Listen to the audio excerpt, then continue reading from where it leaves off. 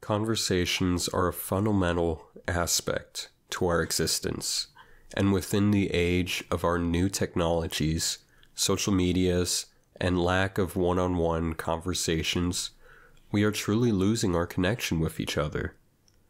While we are more interconnected than ever before, our conversations have become dull, shallow, lacking depth, meaning, and empathy for one another. We're losing the art of conversation, and this is becoming a detriment to our society. No longer do we have thorough, thought-out debates, and we just recite lines we hear from others that are, in the end, strawman arguments or filibuster statements that don't necessarily retain any prowess.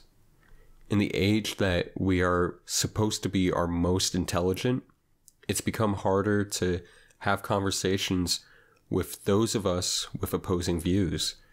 Instead of listening critically, we already have a prepared rebuttal to recite and ignore the humanity within each other, only looking at us as if we are mortal enemies that could have never related to each other, creating a very toxic wedge that drifts us farther and farther apart.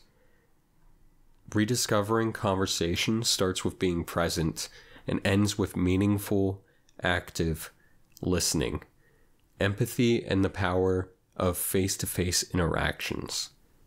When we dehumanize an individual, we lose these traits. This is more apparent now with our lost physical connections and replacement with these black screens we carry, that we only see the text and not the one typing.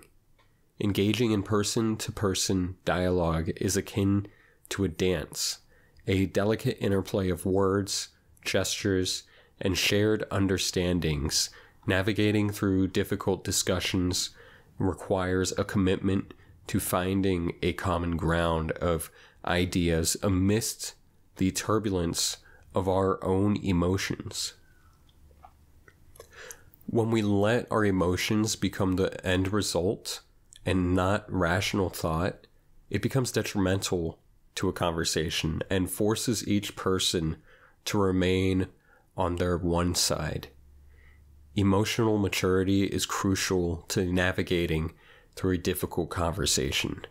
It involves not just understanding how one is feeling, but the ability to manage your emotions and use them effectively in handling a conversation.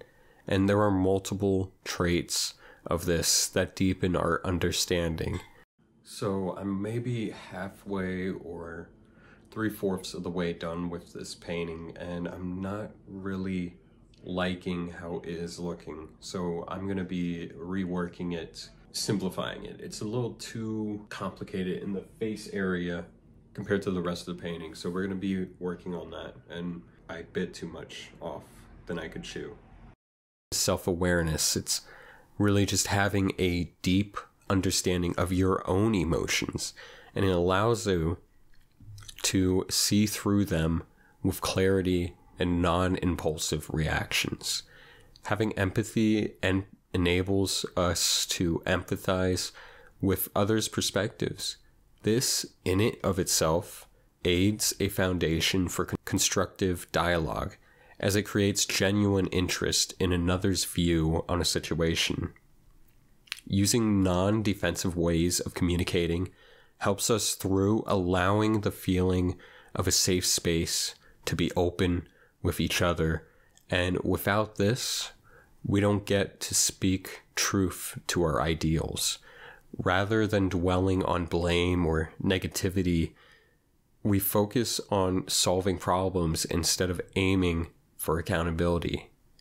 You see, it helps us find solutions, and maintaining resilience in the face of discomfort is also a key factor as well. Usually, the difficult conversations that we have are exactly what we need. So it's vital to stand your ground in a non-defensive position. And lastly, I'd say that patience is something that we all should have. Carrying conversations like these are difficult for a reason, and won't be resolved within a few rebuttals or a couple exchanges in conversations. So invest in your time to have a thorough discussion and remain calm when things aren't looking your way. This painting I've worked on in the video is a 24 by 30 inch acrylic on stretched canvas. And I was truly inspired by a conversation I had with friends that we had not agreed on, but in the end, we got a better perspective on each other's ideas on life and philosophy. And it made me understand them better and them understand me more too. After all, that is all we truly want to be understood. And in that, it's made friendships even closer, even if we can't agree on things. And I truly felt like it was an amazing conversation that involves all of these traits. And I wanted to share it with you guys.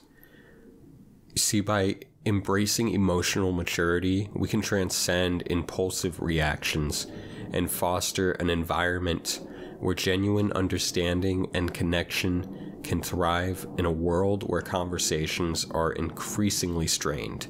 Let us strive to rekindle the flame of meaningful dialogue, bridging the gaps that separate us and embracing the richness of human connection. I hope you guys enjoyed this video. If you did, please click that like button, subscribe, hit the notification bell, and I have a website that you guys can view. It is torchesart.com to look at multitudes of my paintings and get a better understanding of my work. And you can purchase them on that website as well if you're in the US, I might add. So, I hope you guys have a nice one, and I'll see you next video. Please comment down below ways that you've had great conversations with people that you couldn't agree with. All right? Thank you. Bye-bye.